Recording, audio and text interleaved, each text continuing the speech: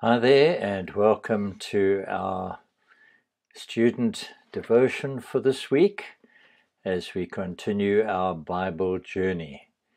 We're on a journey. It is our own Route 66 through the 66 books of the Bible, a devotion from each one of them, from Genesis to Revelation, which we've been doing for many months now.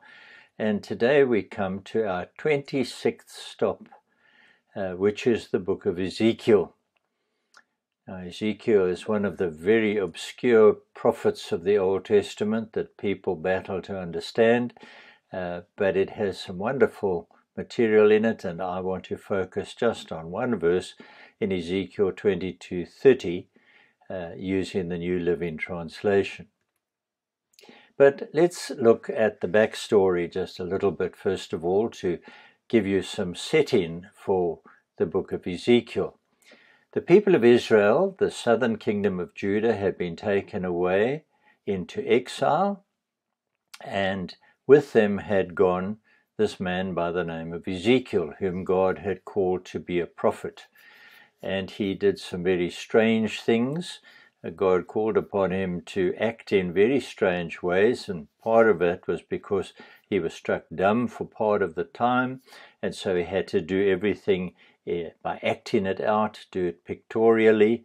And he was given a tough task because the people now were in Babylon, and back where they had come from, the city of Jerusalem had fallen, and he had to tell them that very bad news, that in fact Jerusalem had not only fallen, but it had been destroyed. It had been burnt, many parts of it had been burnt to the ground. They were not going to go back there in a hurry, and he was there to give them God's message while they were in captivity, while they were in this exile.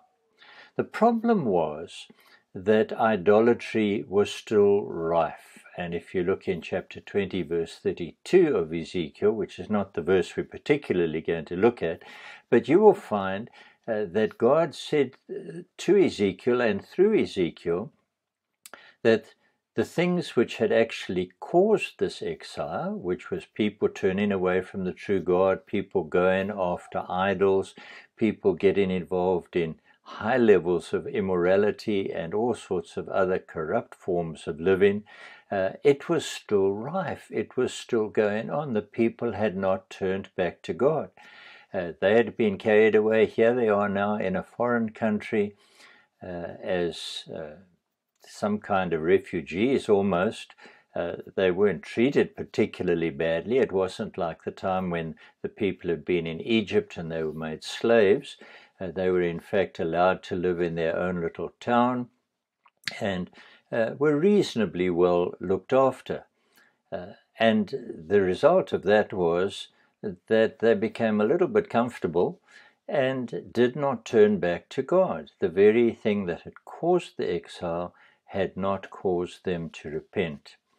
And Ezekiel is given this quite tough job of standing before them and saying, you have got to repent, and if you don't, further judgment must come your way. In fact, what happened was that a group of the leaders of the people, they gathered together, and by the way, that's when the concept of the synagogue first came into being. Well, some of those, probably what we'd call today synagogue leaders, came up to Ezekiel and said, well, now, what's the message that the Lord has got for us? Surely God's got a message for us. And God's response through Ezekiel was, I have nothing to say to you. I have no message for you because you have not turned from your sin. God loves talking to his people. God loves meeting the needs of his people, but only if we first of all put our hearts right with him. So this was the situation that Ezekiel now finds himself in. And that leads us to our verse for this week, Ezekiel 22:30. And I've chosen the New Living Translation because it's so clear. Because the Lord actually has a lament. The Lord says to Ezekiel, I looked for someone who might rebuild the wall of righteousness that guards the land. I searched for someone to stand in the gap.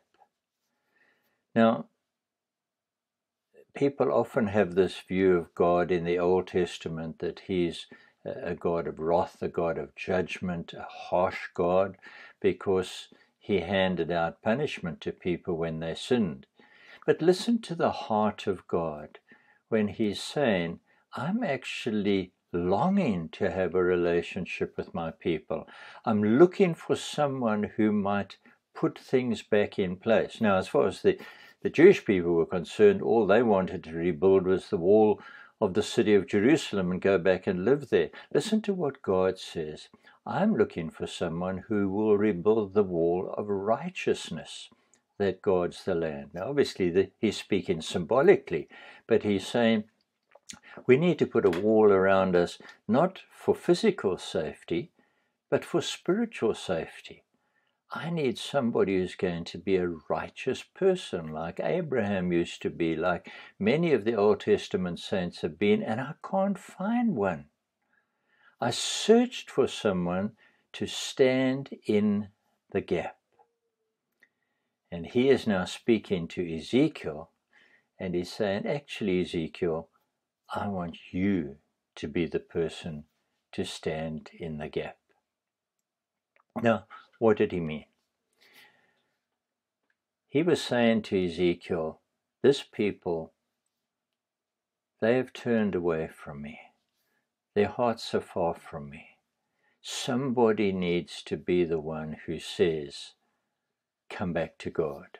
Somebody needs to stand between me, says God, and this people, and proclaim to them the truths of God, the truths of God's word, calling them back to a right relationship with God. And it struck me as I read this, and I recently wrote a book on Ezekiel, so I've studied this whole book very well.